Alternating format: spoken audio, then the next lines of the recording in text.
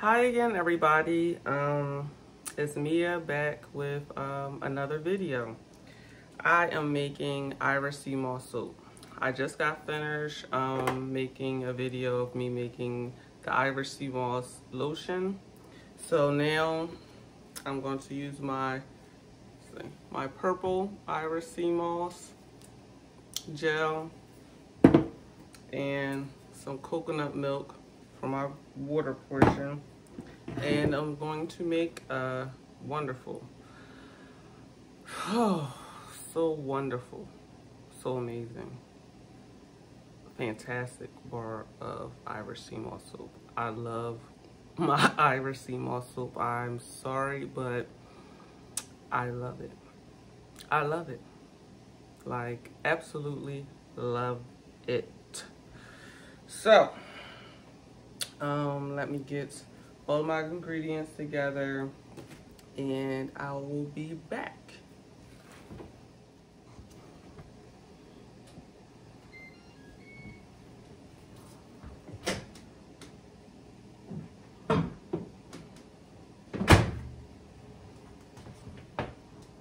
Okay, you guys, I'm about to weigh out my sea moss portion of my liquids, and I'm going to use 4 ounces.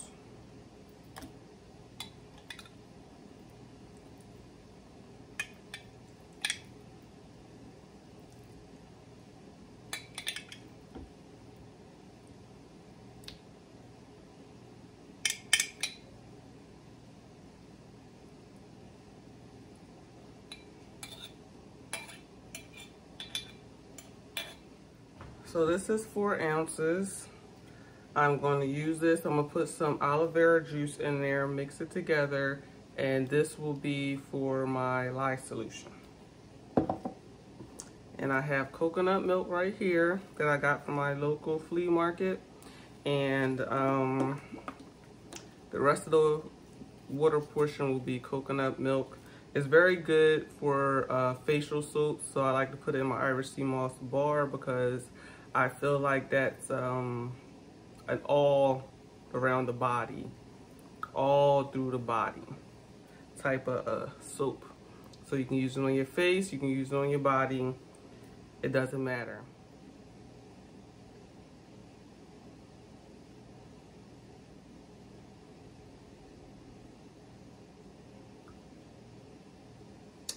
Okay, so I weighed out 8 ounces of coconut milk.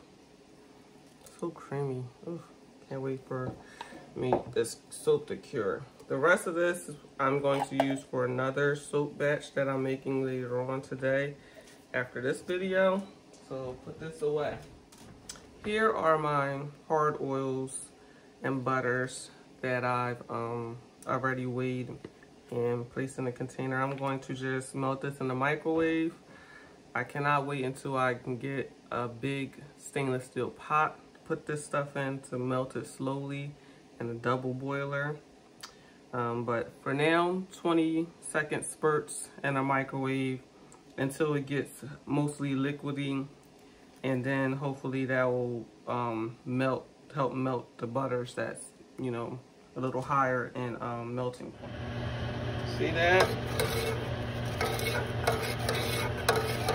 With that fan on, if you have one at your stove, definitely have it on, or I suggest you do this outside and do it to where the wind is blowing, it's blowing it away from you and not towards you.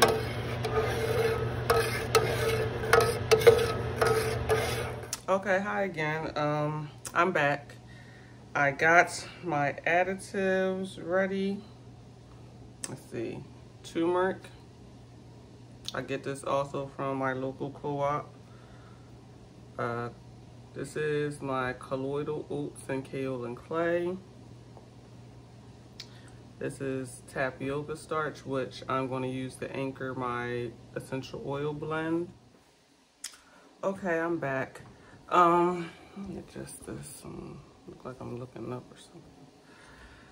All right, I forgot to mention my last additive, which is honey. Like I said, this bar of soap is the best. The best.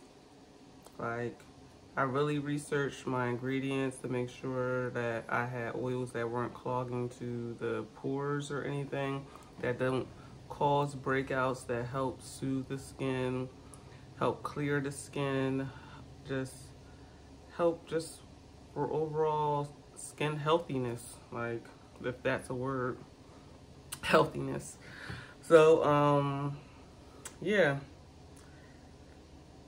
like, I used rice bran oil, which is a very conditioning light oil, very moisturizing, doesn't clog the pores like olive oil can. It's very moisturizing to the skin, helps seal in moisture. The coconut milk, like I said, it also doesn't clog pores. It's very soothing, conditioning, helps with a soft feel. Kaolin clay, freaking colloidal oatmeal, and that, as everybody should know, is basically the only and main ingredient in Aveeno oatmeal bath, or however they say it, oatmeal soak or something. Colloidal oats is the 100% ingredient, the only ingredient, and that's what is in every single bar of my soaps. As well as turmeric, which is anti-inflammatory, helps with your skin darkness. If you have dark patches on your skin, helps with lightening those. And I'm not a doctor. I am not a scientist. I will stake no medical claims in this. This is all in my personal experience with using each one of these ingredients, using them in soaps, lotions, body butters, hair products, all my experience. And so yeah, this is going to be a stellar bar. I've only had made sea moss soap without turmeric. It was just sea moss soap. So this formula is going to be just add turmeric to it, and it'll be my sea moss turmeric bar soap. But you can find sea moss soaps on basicallysoap.com at my shop, and my supply is getting low. People love that soap, so they're just buying it up, and so that's why I'm making more. I'm making different kinds, using different kinds of scents. This one, I did a essential oil blend. I don't want to tell y'all what it is, but maybe I will tell you what it is. Yeah, I'm gonna tell you what it is.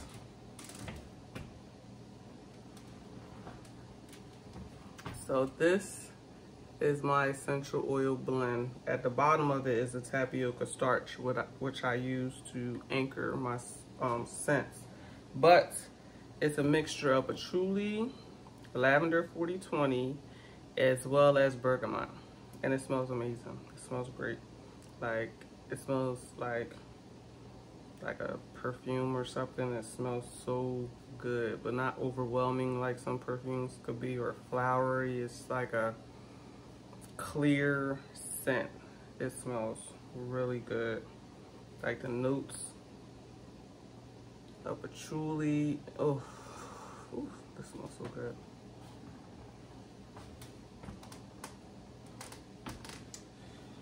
So, done melting my hard oils down. Have my liquid oils in a separate container, and what I'm going to do is I'm going to combine them, and then stick blend in my colloidal oats and kaolin clay, as well as my honey and the coconut milk, and then I'm going to add the lye. All right, let's get to it.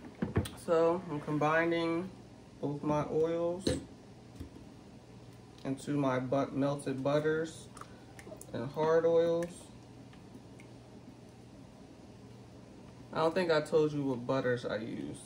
I use shea butter, and I hope I'm saying this correctly, Maruro butter. And I'm using also palm oil as well as coconut oil. So Here goes in some of my additives. Oh, it's not plugged in.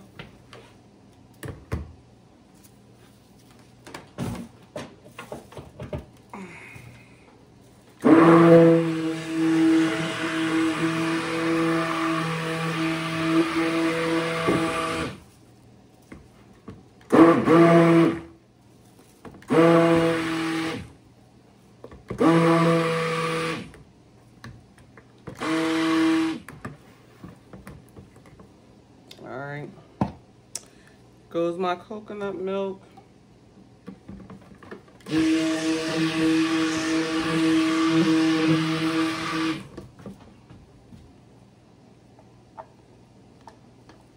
Guys, I like to scrape as much of the ingredients out as possible. What Katie Carson says, scrapey, scrapey, my containing, definitely do that. I mean, this stuff adds up batch after batch. It may be inexpensive when you're buying 1 or 2, but when you're buying like 10, that adds up, and you don't want to waste it. You want everything to go into your soap. Matter of fact, I'm gonna add my fragrance now before I add my lye. This is my lye with the sea moss and aloe vera. It's been sitting in an ice bath for about an hour, so it's pretty cool. It's like room temperature now. My honey. That up.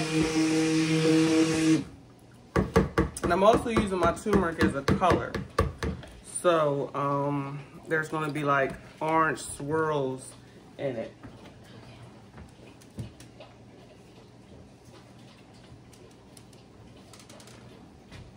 And here is my fragrance. I'm going to stir it up and with the tapioca starch.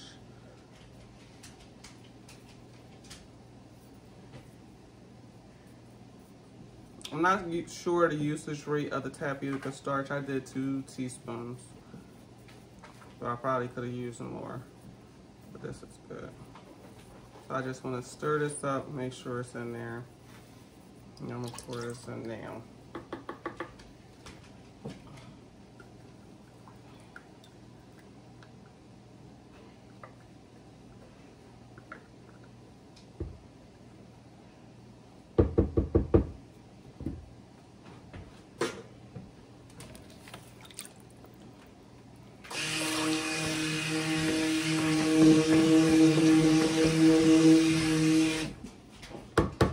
Now, in order for me to try to keep this as liquidy as possible, I'm going to whisk it. I'm gonna merge and blend it so it's a light trace, light trace, and then I'm gonna mix it with the whisk. Okay, I didn't like the jug there. It was in the way of the camera. It wasn't good optics. Huh? I said optics. Like I knew something about optics. I know nothing about optics. So I'm just gonna let it pour down the side of my spatula.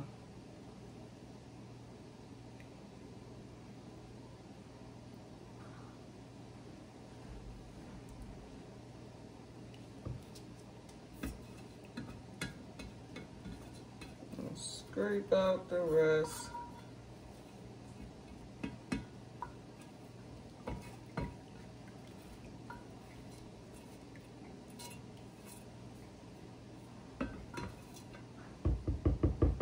So gooey.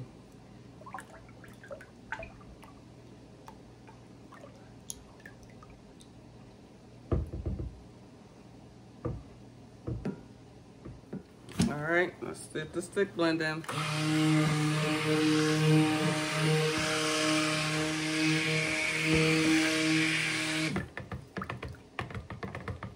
Do a little more.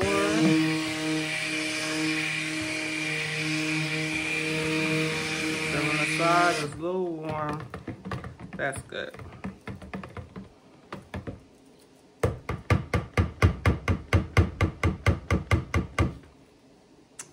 I'm going to split this off in another container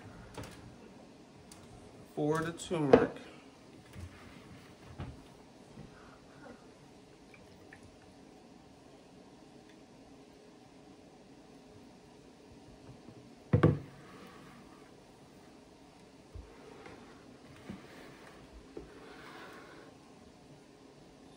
Add my turmeric.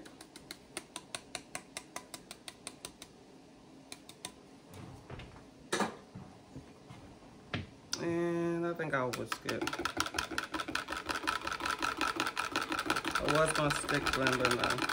I'll stick blend after I whisk.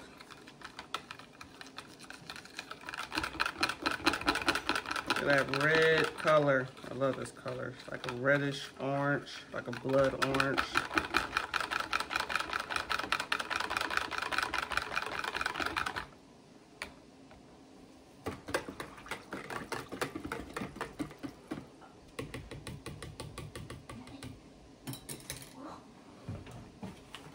So I'm just gonna stick blend it a little bit.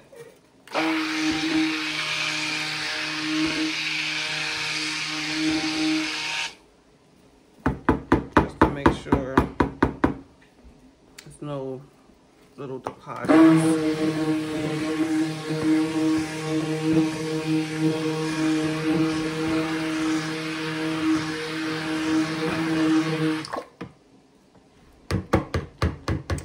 I have a kind of neat idea. I seen it on another YouTuber's page. Her name is Kenny the Messy Soaper. And what she did was she kind of did a ziggy-zaggy type thing. So she poured some in. Then some over here. Well, I guess all of it.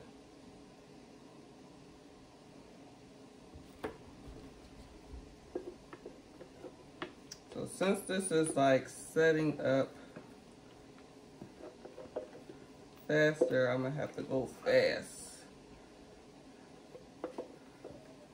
Like Ricky Bobby. I wanna go fast.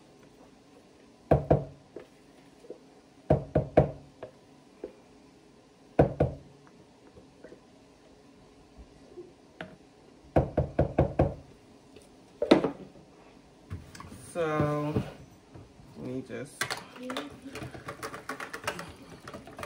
get a little hard. Let me get my container.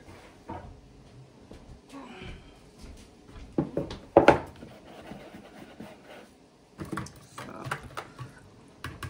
I'm kind of going to do this as a base. And this, my mold is from Workshop Heritage. It is their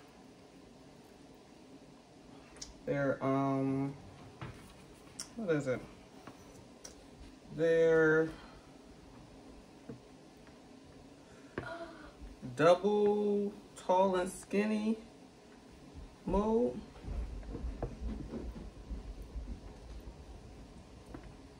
Sorry, I'm blocking y'all view.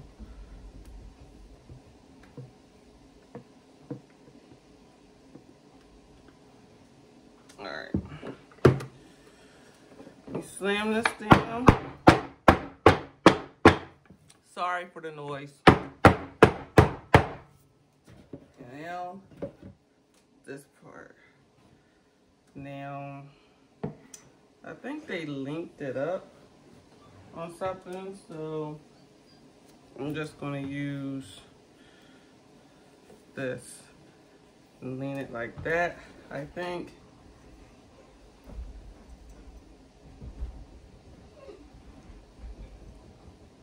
And just wiggle it in.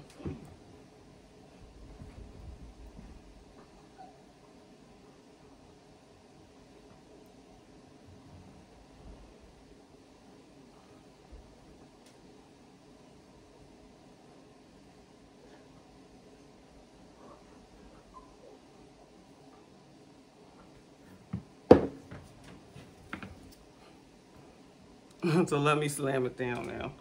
It's a little too thick to do what I've seen her do, but I think it looks cool anyway.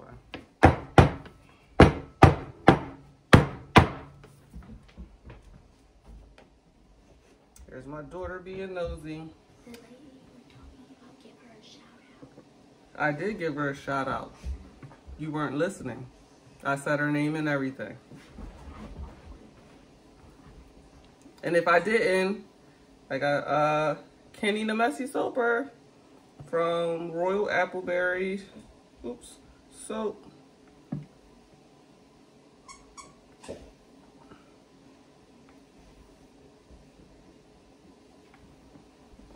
Scrape out all of this. It's all on the edge. Just get that out.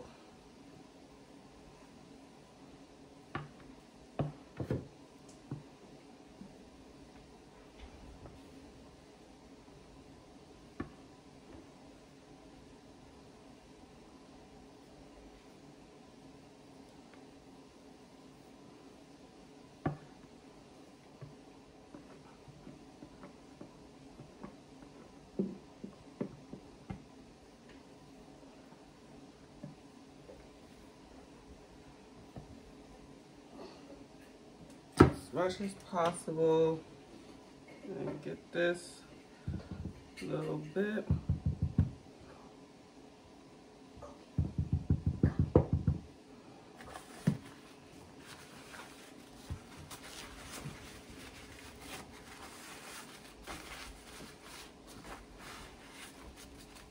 I love making soap, you guys. Like, you don't even understand how therapeutic this is for me.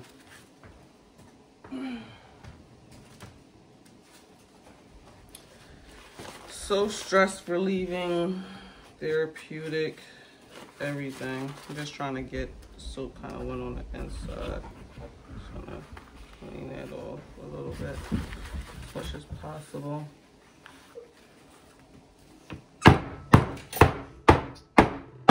Bang, bang, bang. She shot me down. Anybody fans of Kill Bill? Watch that part 1 and 2 yesterday on HBO Max. Or maybe it was the day before yesterday. Sometime this past week.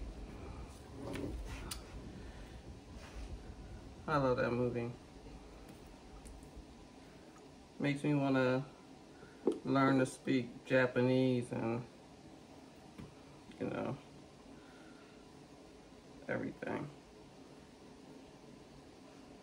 I don't know about learning Kung Fu or whatever it was called that she was training with her master Pai. He was a badass. Straight up badass. How are you gonna go to the monk's temple and demand the head of the guy who bumped him or something by accident and didn't know who he was? What an arrogant bastard. You're gonna go to the temple to tell them, to demand them for his head. Monks at that. Don't give a damn. He was one bad mother sucker. Some more soaps on the edge. I'm kind of a messy soaper too. But I'm not claiming that name. It's so very plain.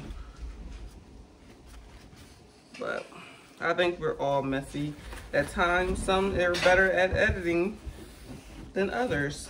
And some just choose not to edit it out. So I'm gonna let this set up like this. And then I'm gonna come back and texture the top. So let me bring you closer. So this is my turmeric, well, sea moss turmeric soap. Doesn't it look beautiful? I'm coming back to texture the top in just a few minutes. I'm gonna just let it get a little harder. Okay guys, I'm back. It's pretty solid. So I'm just gonna do some divots like that. I'm gonna push that over. Don't want to have the corners, you know, slacking. Just, you know, little divots in it, or whatever you call them, with the spoon.